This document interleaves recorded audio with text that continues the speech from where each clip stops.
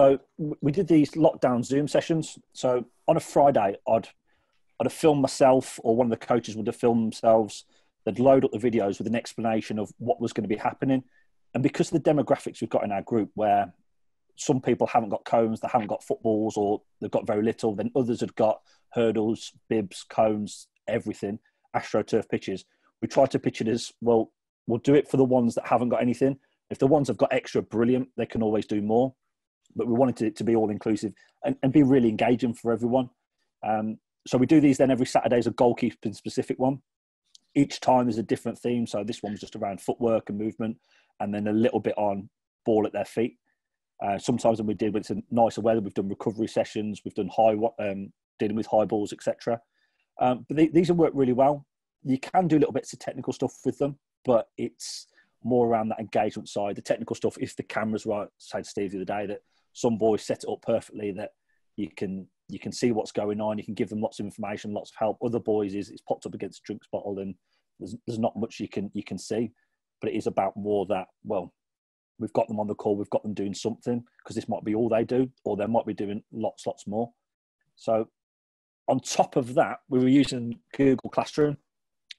So we were giving them football sessions. So top left-hand corner, just example, was just 3 examples of sessions that they could do. And then each week we'd just load up 3 more examples of session ideas. It wasn't for them to do specifically. It was, if you've got time, or you've got the apparatus, or you've got people that can help you, do so.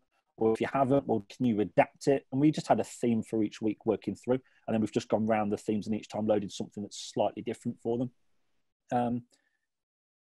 From there, they've then, bottom left-hand corner, they've filmed themselves. So some of the boys have filmed them, loaded them up, set challenges for each other. It's been good that the boys then can comment on each other's videos. It's been all really, really positive, which has been nice to see. First team goalkeepers. So we had Josh, we had some from Sam as well. Just little challenges for the boys to do, which was nice of them obviously to send them across, but great for the boys in terms of, the first team boys are doing this, I want to jump on this as well. And then bottom right-hand corner was then different challenges that we set as coaches. So this was all goalkeeping related, but then there was also outfield ones which matched exactly what we were doing. The same as what you see here. So they had that as well. And I wanted to give them the outfield stuff as well as the goalkeeping stuff, just so that they had a mix of both. But also I didn't want to pull them away from their team. They need to be also part of that team for the social side as well. And then on the other side, for the non-football stuff, so they've had their physical work. So we've used Strava. It's been logged through Strava, and each week's been a different physical theme, which the sports scientist Connor has set, and Connor's been excellent. Top right, we had a Q&A with Sam Johnston. We've had others as well, which has been brilliant for the boys just to ask questions. We've allowed the boys to ask the questions. It's for them. It's for their benefit. Bottom left, we've took a lot off YouTube. So Tim Dittmer's done a fair few bits for the FA. Just signposted them in that direction, example session plans, first team training from other clubs, our club, just so they can see, oh, that's what it's like. It might be they think, oh, that's a practice I can actually do at home. So that's something that they've gone and done.